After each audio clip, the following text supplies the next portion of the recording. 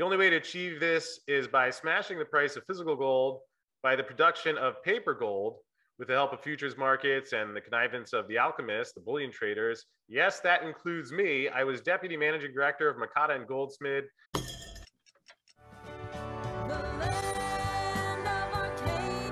Well, hello there, my friends. Chris Marcus here with you for Arcadia Economics.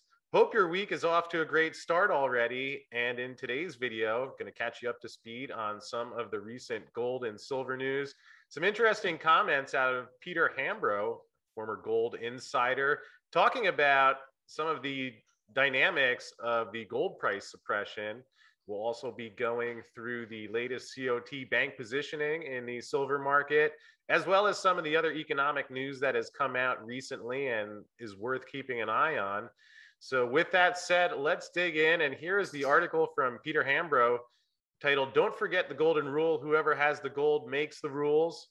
And he talks about disinformation for many years has kept the lid on this tinderbox. Since 2018, the Financial Stability Desk at the World Central Banks have followed the Bank of International Settlements instructions to hide the perception of inflation by rigging the gold market. Of course, they cannot be seen to do this and they need cover. The only way to achieve this is by smashing the price of physical gold by the production of paper gold with the help of futures markets and the connivance of the alchemists, the bullion traders. Yes, that includes me. I was deputy managing director of Mocatta Goldsmid, managed to create an unshakable perception that ounces of gold credited to an account or bullion dealer were the same as the real thing. Once investors swallowed this stupefying pill, it was easy for them to see that gold simply didn't exist. Of course, there were wary investors who wanted to be assured that the gold would be there when it was called for. Easy, we said, don't bother to pay for it. Just give us an initial cash margin, agree to variation margin, and our paper promise is as good as gold. That was the simple derivative. To make the bogus gold look even safer, the Bank of England was quietly willing to lend the London gold market members physical gold in the event that things got a bit tricky and our vaults were empty. When one of the members went bust, the others clubbed together, and with the Bank of England holding the ropes, the customers were bailed out. He also mentions here derivatives are unmargined and thus have no limit and may not even be on the balance sheet. Great banks of Wall Street will accept our fiat dollars as margin and manufacture gold to swamp the market. So certainly in line with a lot of the things that I talk about regularly on the show, as well as many of the guests that I have on here, but interesting to see someone from inside one of those shops even confirming as much. And interesting how he concludes here, Vladimir Putin and Xi Jinping are among those who know the golden rule. Whoever has the gold makes the rules. And that's something I actually talked about in a roundtable on Rob Keentz's show back on Friday, where in terms of what is the spark that might ever change this, well, when I got into gold and silver back in 2009, there wasn't a counterparty out there like we've seen Russia now, where doing military actions that seem in direct conflict of what the US administration would approve of. But they did invade Ukraine. They got slapped with the sanctions, used a gold backing. Of course, we've heard story after story, official numbers a little harder to come by, but of China taking a lot of gold over the past decade. Now they're talking about a currency basket backed by commodities. How that will play out, we'll only find out in time. Yet it's interesting to notice what Peter's saying here at the end of whoever has the gold makes the rules. US has a lot of paper. Russia and China and the BRICS nations have metal and commodities and something backing their currency. So one of the reasons why I do think there is a limited shelf life on the current environment, factor in some of the things going on with the Fed that are putting pressure on the US system, which we'll touch on later. So anyway, there's just another data point of what has been going on in the gold market, how paper is often used to push around the price. And speaking of which, we did have a new COT report last week, as always, which showed that on this price decline, banks continue to cover their short positions and increasingly go long. Here you see the commercials increasing their long contracts, reducing some of the shorts, and the large speculators increasing shorts and reducing their long positions slightly, which is a trend we've seen over the last couple of weeks. Gotten to an extreme level In fact, fortunately, Dave Kranzler even put some nice highlighted colors on the disaggregated commitment of traders report, where you see the swap dealers, another metric of the banks, and here again reducing their short positions, increasing their long positions, and the exact opposite for the managed money funds, which at least traditionally we've seen when the banks get less short, flat, or long, that's generally been when the price starts to go up. When the managed money funds are getting long, that's generally when the price is getting near to the point where it gets clobbered. And as Dave, myself, and others have pointed out, often a lot more paper trading rather than physical gold moving hands. The reports that I hear from bullion dealers is that even on the lower prices, the majority of their orders are people buying and very few sell orders. Andy Schechtman, who's been on the show quite a bit, has talked about that. Also did check in with another dealer on Friday who mentioned that he's starting to get orders for 1,000-ounce bars as well. So again, where is the break point? We shall see. But even while the price is getting clobbered, when you look at some of the things that are happening beneath the surface, does indicate a much different picture. I know it's not always easy if you are an owner of gold and silver bullion hearing that when the price is going down, but at least we can continue to report what's happening beneath the surface so you can have full information of that as you make your decisions. One note about those COT reports, this was from last month. I'd meant to mention this. I may have talked about it briefly, but the CFTC fines JP Morgan for swap reporting failures. So JP Morgan having a lot of trouble with that CFTC lately. And here you can see for the company's failure to comply with the reporting obligations related to the swap dealing. That's something Dave and I wouldn't say argued about, but a lot of the times when I would point to the COT report, he would say that if that data is being reported honestly by the banks, that would be one of the few honest things they've done. And again, just some evidence to support that. So meanwhile, as that's happening, the JP Morgan RICO charges spoofing case is still going on. Looks like John Edmonds, who was one of the first to admit to spoofing the markets, has been testifying against his former boss, Michael Nowak. And he mentions, if we wanted to buy low, we could. If we wanted to sell high, we could. I saw people trading for 20 years doing this. How could I not? And in response, the lawyer for Michael Nowak, David Meister, told the jury that Edmonds was eager to please, but that his trading skills didn't cut it and his job was eliminated. So a difference of opinion on that one, but will be interesting to see what else comes out of that trial. Article also mentions jurors heard testimony from Christopher Jackman, who was hired by the DOJ to analyze CME data and document what the government claims are spoof trades, along with chats from members of JP Morgan Precious Metals desk. So hopefully we'll get access to those at some point. Would be interesting to see what was on that. I would love to see some of the chats around April 30th into May 1st when the silver price was up at $49. I've never quite seen any chart like that where it just opens on Sunday night, drops $7. I mean, I don't know if all of the bids were pulled or if it was just the offer from God, but certainly some less than glamorous comments from Deutsche Bank and UBS that came out of their case.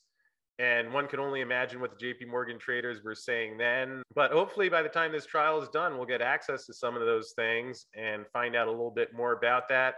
So certainly an interesting trial, and we will keep you posted on that one going forward.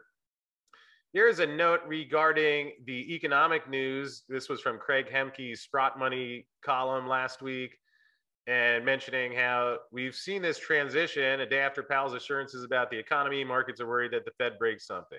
Powell says recession a possibility, but not likely. Recession likelihood is not elevated. Powell says Fed can avert recession, but task is getting tougher. Then you mix in some of the data. U.S. economy officially contracted at a 1.6% rate in Q1. And the GDP Now forecast, this is from the Federal Reserve Bank of Atlanta. Latest estimate is negative 1.5%. GDP Now model estimates for real GDP growth in the second quarter of 2022 is negative 1.5% on July 15th. So if that does indeed come in anywhere near that number, I guess that would be the official definition of a recession. Whether that definition of the recession of 2 quarters of negative growth is really the most accurate way of telling when things are slowing down, I'm not sure, but at least something that people often cite. Perhaps more significant, Here you see Google to slow hiring for the rest of the year.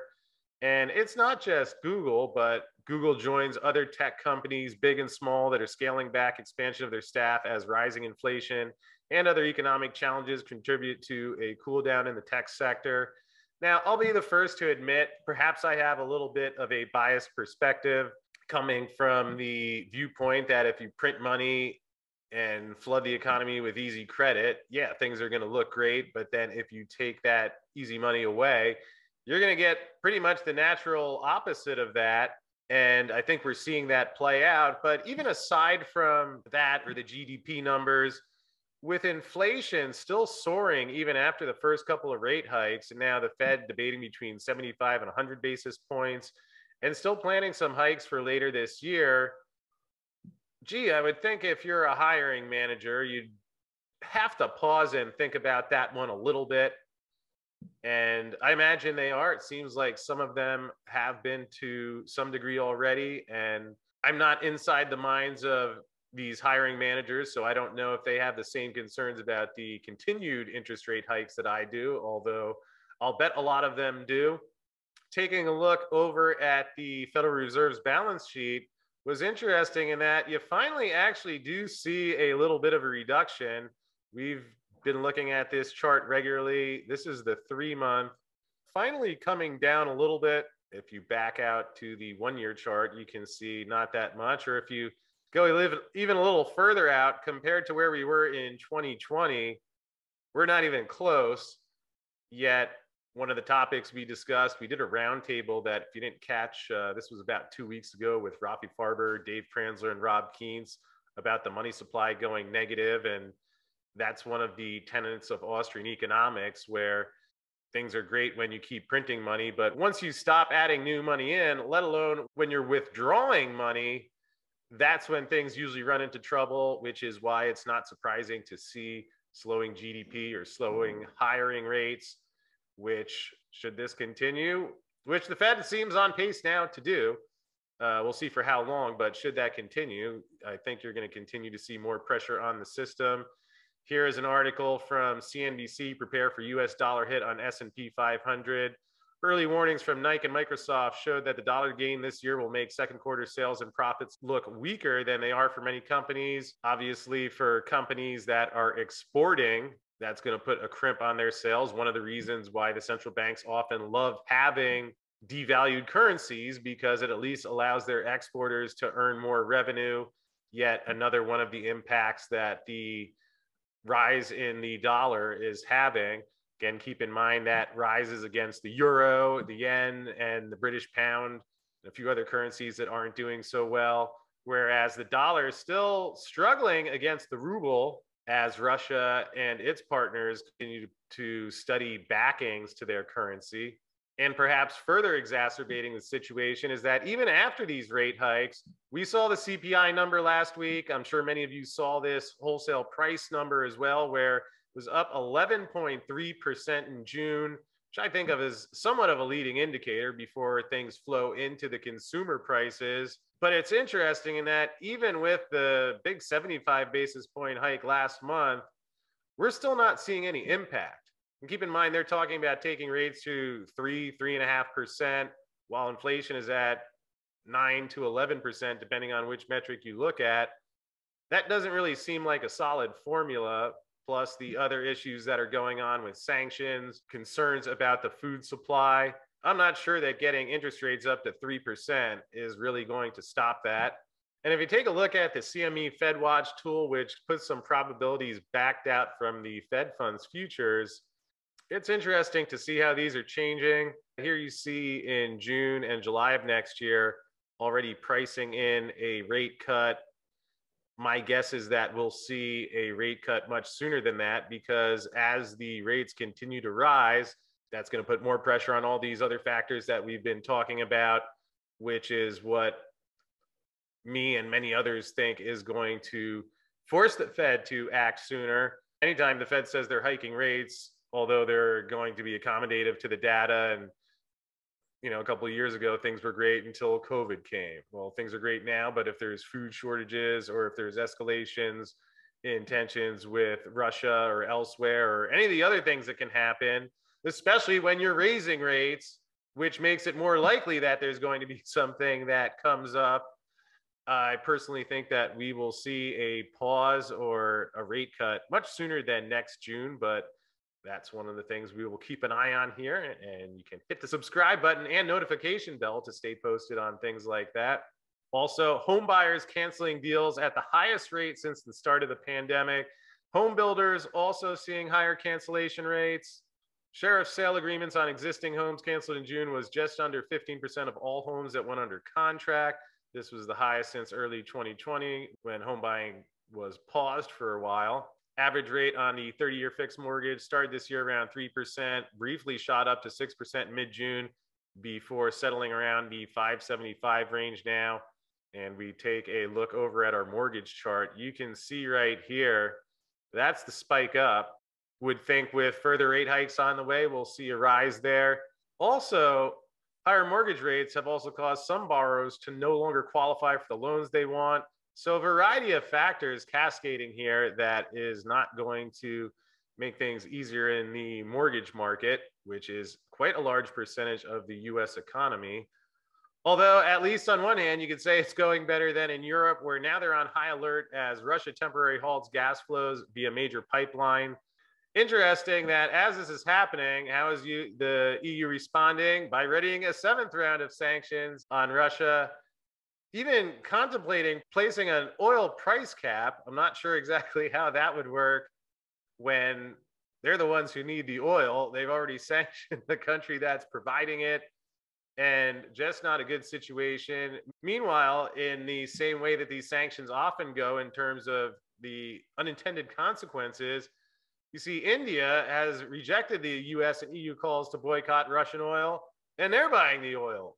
The Reuters report further underscored that as the West moves to ban and sanction Russia oil altogether, it's China and India that now account for 50% of Russian seaborne exports, lured by hugely discounted prices compared to Brent. As we've been detailing, Russia's energy earnings are already back to pre-war levels after 5 months of round after round of US and EU sanctions intended to punish Moscow and Putin, with analysts widely estimating Russia's energy sales are now back on track to reach $285 billion this year. Meanwhile, what has this done? The totality of all these things between the Fed rate hikes and the trouble in Europe, we've seen the euro drop to 1-to-1 with the dollar. Quite a stunning move, even just in 2022 alone, let alone going back to 2021, where it was up at $1.20. And at least in my lifetime, I've been used to seeing that euro trade well over the dollar. And we're really seeing the impacts of that for the European market, certainly struggling right now. And again, an unfortunate situation, yet we'll just continue to report the news and any insight as it comes along. And a final note before we wrap up, wanted to thank First Majestic Silver for bringing us today's video. As many of you know, they had their Jarrett Canyon deal last year, which has given them more gold exposure. Certainly a lot to do there, although checked in with First Majestic on Friday, and they feel that things are going well, ramping up production and expecting a profit in the 4th quarter on the Jarrett Canyon project. So we'll keep you posted on how things are looking there, but did want to thank First Majestic for supporting the show and bringing you today's episode. And with that said, we'll wrap up for now. But in terms of some more insight into the gold and silver markets, well, if you didn't catch Rafi's weekly silver report last Friday, well, you're going to want to see that and just click on the video that's coming your way now.